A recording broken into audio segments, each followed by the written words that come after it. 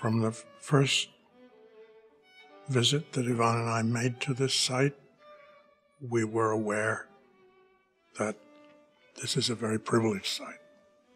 Above all, it's privileged in its relationship to Lincoln Center. And of course, this is the Fordham's Lincoln Center campus. We are creating, with this building, a new face for Lincoln Center's campus toward Lincoln Center. And in the process, we're also creating a new enclosure for the plaza of the Lincoln Center campus. So these two very important open spaces, one which is private to Fordham, the other which is more public, the Damrosch Park of Lincoln Center.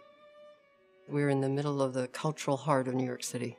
Thrilled that from Josie Robertson Plaza, you can actually walk towards this building and it's in full view. So you get distant views into the site, which are tremendous, and you have the arches of the Met and the porticos actually framing the view of the building.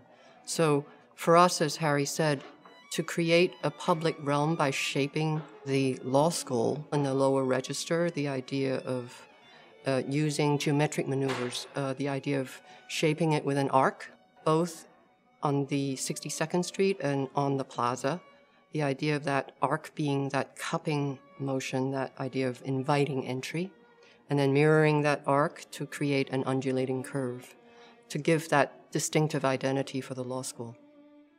This is special. I'm sure Yvonne would agree with me, for us, because our practice, as you know, has been international for half a century. Oddly enough, we have very few buildings in New York.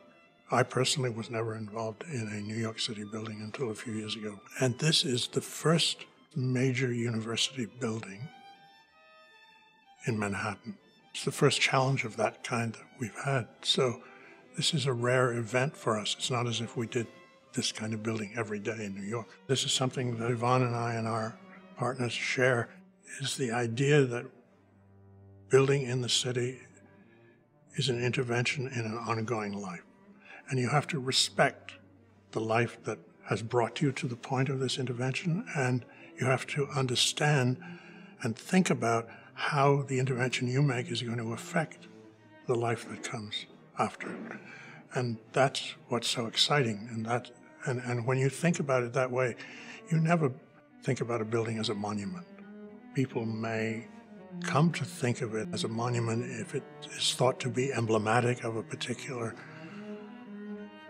idea in architecture or in the culture. It might acquire that status, but that's not the way we think about it.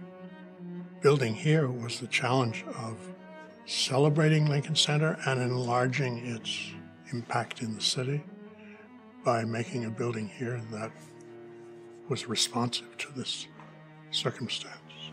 And I think, therefore, I would argue that this building contributes to the success of Lincoln Center, not just by honoring it, but by the fact that it actually creates another institutional presence, quite separate from Lincoln Center, responsive to it, that draws Lincoln Center into the city.